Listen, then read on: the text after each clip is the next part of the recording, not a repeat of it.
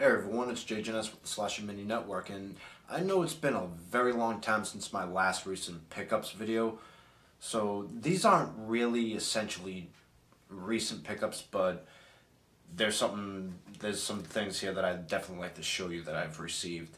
The first one here is Duke Nukem Total Meltdown. This was originally released on PC as Duke Nukem 3D, but they gave it a subtitle since they ported it to the PlayStation 1.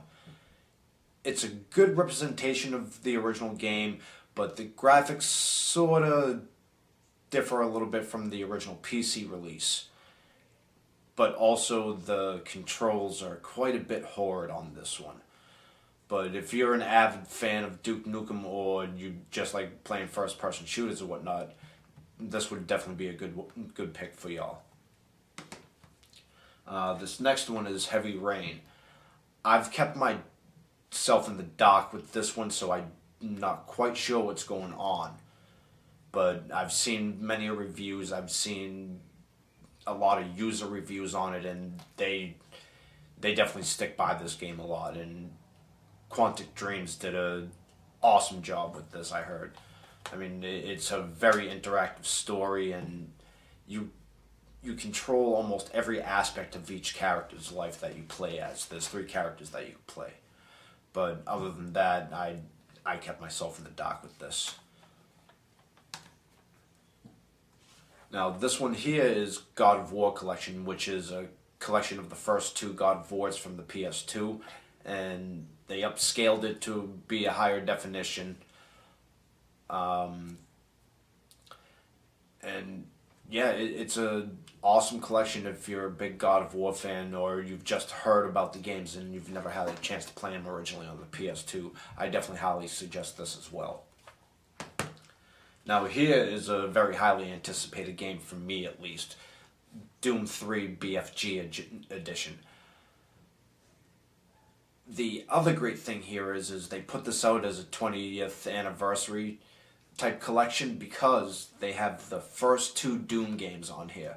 And you would think the controls for the original Doom games released on this, they'd be really hard to get into, but the really good thing is you actually get to use your left and right sticks to aim and move. So they definitely did a great job with the controls. Doom 3, people, awesome game. I originally had it for my Xbox, but it crapped out on me when I was playing this. Dead Rising 2. Game takes place 5 years after the original.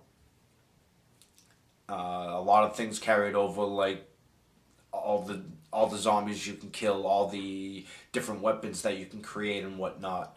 The only aspect of this that I don't quite like is there's an actual in-game time limit, so you better be able to do what you can while you have the chance.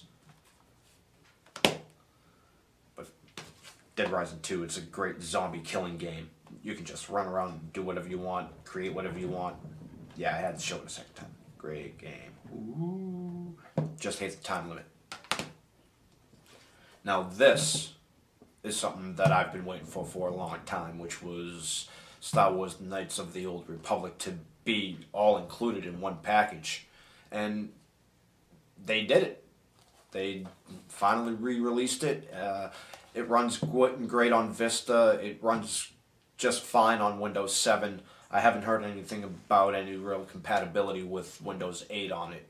But I'm assuming people have found ways to use it on there through the actual discs other than going to like Steam and buying the games.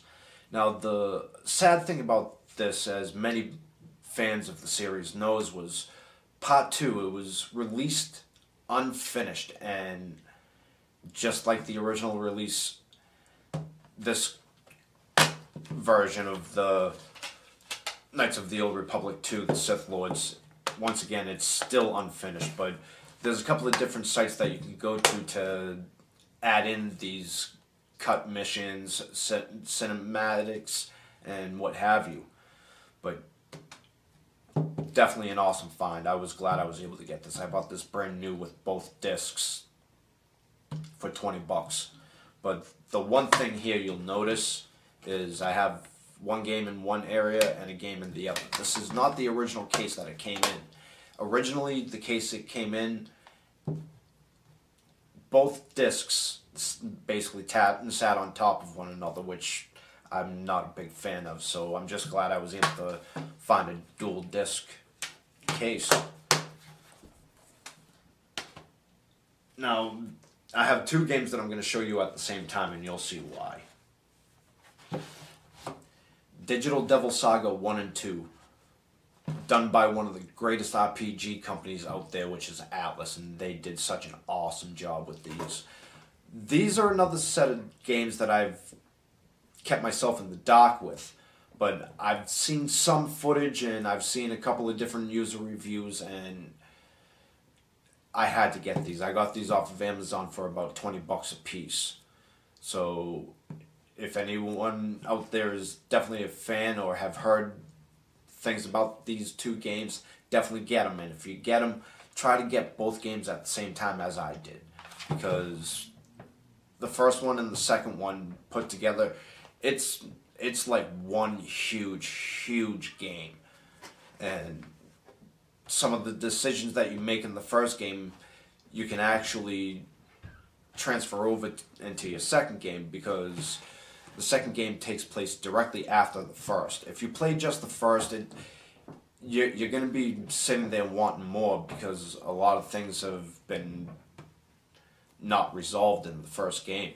But if you get the second game too, you're getting your entire story. Now this one here, I'm sure many of you out there have seen my dumpster diving video from when I was doing the dumpster diving in GameStop, and I found a few cool things. This one here was not from a GameStop dumpster. I was actually walking down the street, going to the store or something, and I walked by and I see this trash bag and I noticed a magazine popping out, so I was just like, alright, let me check this out. So I grabbed it and I just about crapped my pants. We have here a Nintendo's Player Guide, Top Secret Passwords. This was really awesome. I mean, the book's not in all that great condition, as you can see from the binding, and some of the corners of the pages have been a bit roughed up. But I mean, this covers stuff from the original NES, Super Nintendo, and the Game Boy. And you're going to find games such as Gargoyle's Quest, Castlevania 2 for the original Game Boy, Lemmings, Pilot Wings, and Krusty's Super Fun House. And for the NES, they cover 3 of the Mega Man games, Part 1, 2, and, I mean, my fault. It's 2, 3, and 4 that they cover, my apologies.